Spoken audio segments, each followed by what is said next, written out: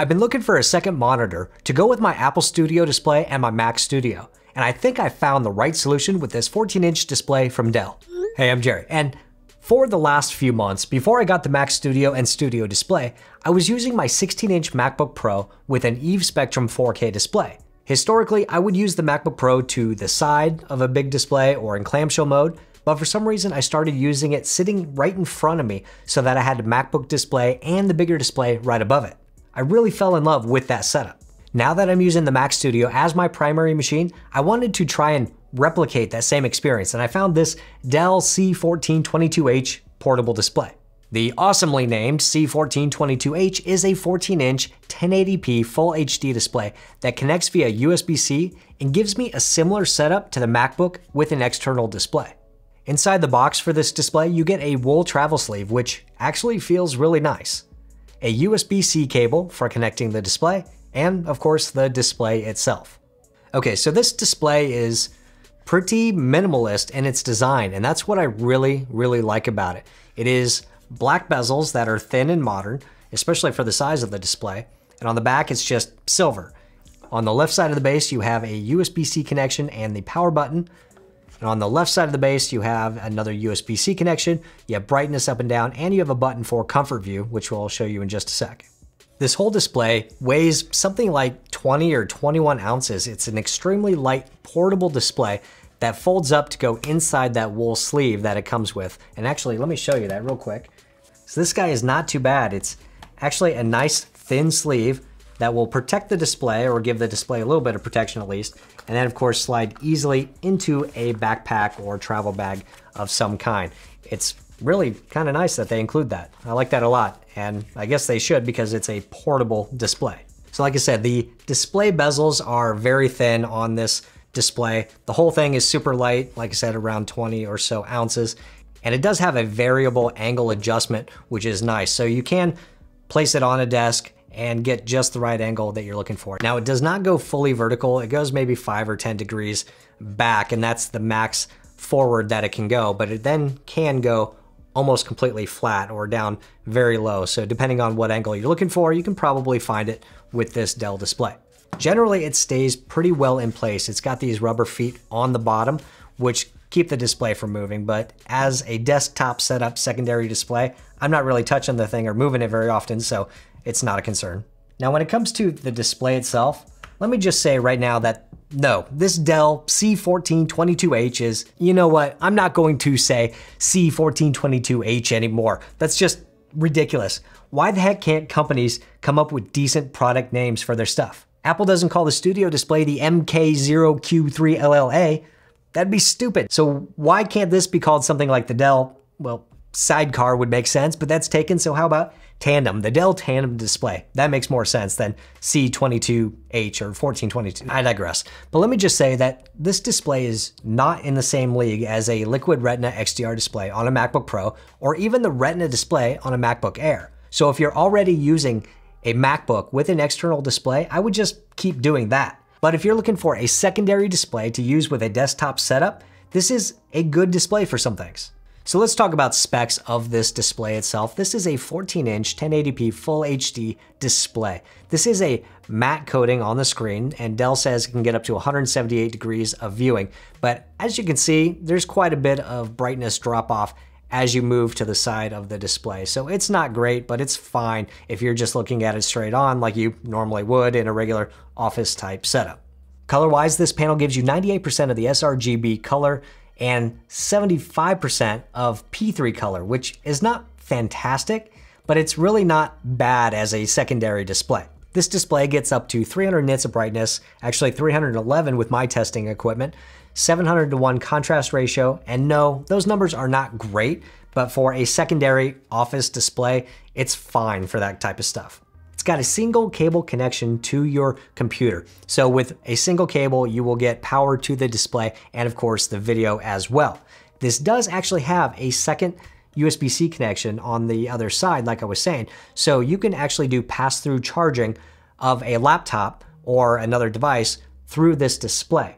So if you're using this as a portable display to go with a laptop and you're on the go, you can actually connect this and just power it from the laptop, or you can pass power through this display to the laptop. You can pass up to 65 watts of power through the display to the laptop. And that is more than enough for charging most laptops. So MacBook Air, MacBook Pro, they're gonna charge just fine off of 65 watts. Now, if you're running Blender tests for 40 hours straight, you're probably gonna get some battery drain on the 16-inch MacBook Pro.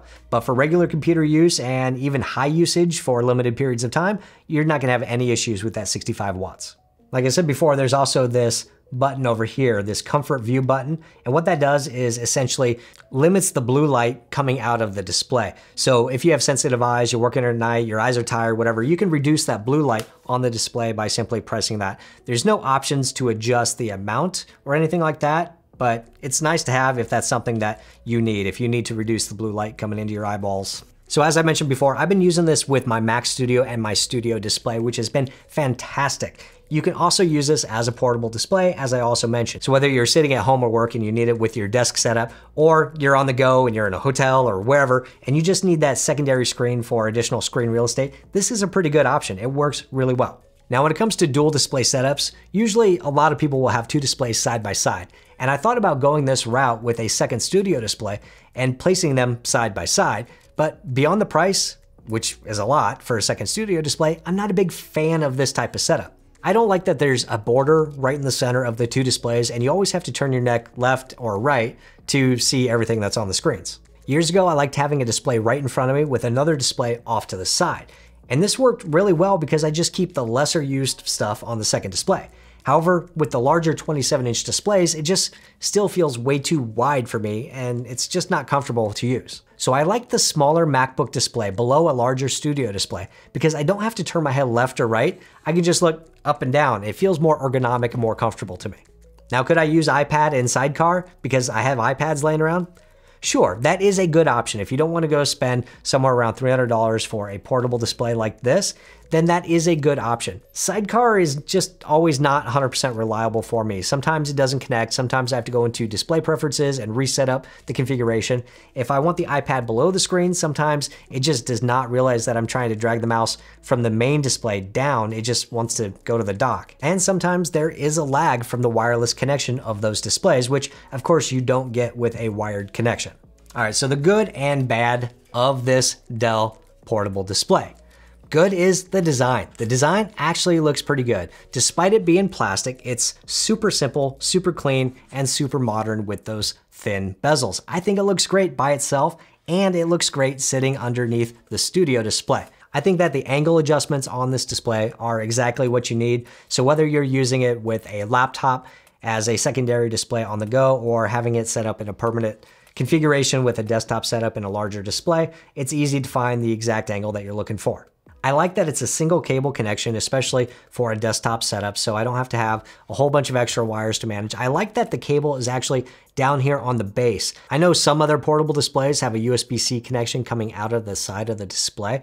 I'm not a fan of that. I really like how this one is just out of the way on the bottom and you really don't see it. And it's nice to have that secondary USB-C port on the side for pass-through charging if you need it, or you can use it to connect to your computer from either side. So whichever side makes sense, you can connect that single cable to your laptop or desktop. Now, I mentioned the colors a few minutes ago about them being not the greatest colors and not the greatest contrast ratio. So what really is this display for? In my opinion, this display is really for a secondary display. This is not something that you're going to be editing videos or photos on, not something that you're gonna be watching videos on or other content. This is really kind of like the note-taking laptop or research laptop or email or logging into servers like I do every day for my day job. It's great for just logging into servers to get things done on that display or whatever, not your main content that you're looking at. Just reference material is how I've been using this display. Where it is not great at all is its response rate. This is a 60 Hertz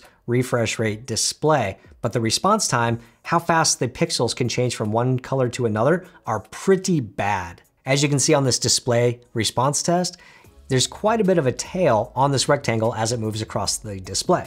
That's because it's really slow at actually changing its pixel color. So for regular office work and documents, you're really not gonna have an issue, but for even watching videos, even YouTube videos on this display, it's not gonna be great. You see tearing across the screen as there's motion.